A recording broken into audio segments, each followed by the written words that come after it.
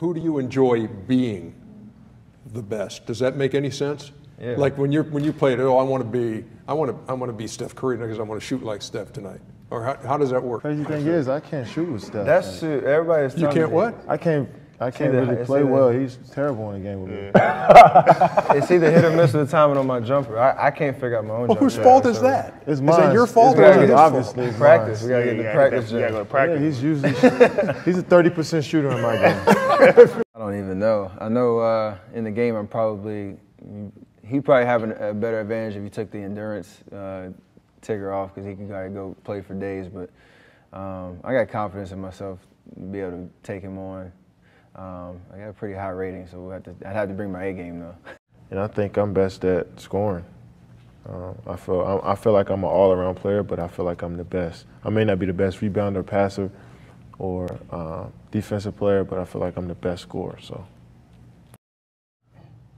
I'm the best all-around basketball player in the NBA. Steph Curry probably be the best shooter, pure shooter in the NBA. KD is probably be the best scorer in the NBA, and Anthony Davis probably be the best shot blocker in the NBA. I'm the best in the NBA at shot blocking, of course. James, I'll say he's the best in the NBA at creating fouls.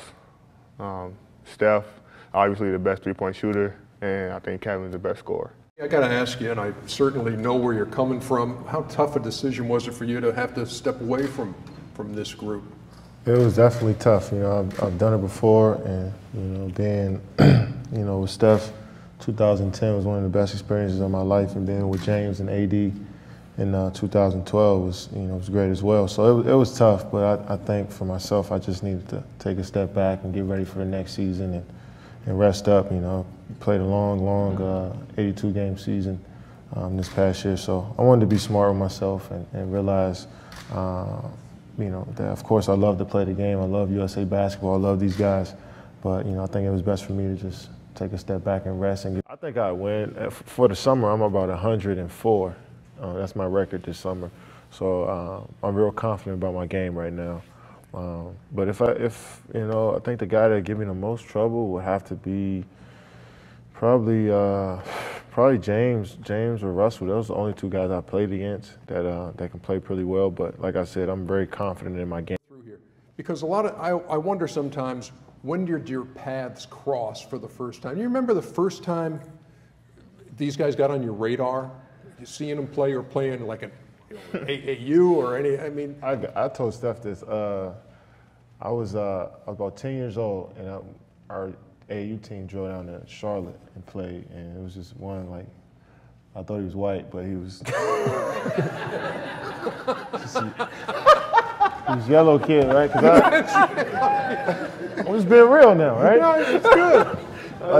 For real. Like where I come from, we don't see that. We don't see the light-skinned guys where I come from. It's all like guys like me. So I walk in the gym and this guy just stepped across half court and just pulled the jump shot. I was like, it's not making this. Splash. So when we played him, he had like 35 and he was like 10 years old. And I was like, yeah, who was this? And 10 years later, I was like, wow, that's Steph Curry. And it's crazy how you cross paths with these guys when you're kids and you don't know, and you're just playing the game, and then once you, it's like, wow, it's pretty cool to see him, at that age.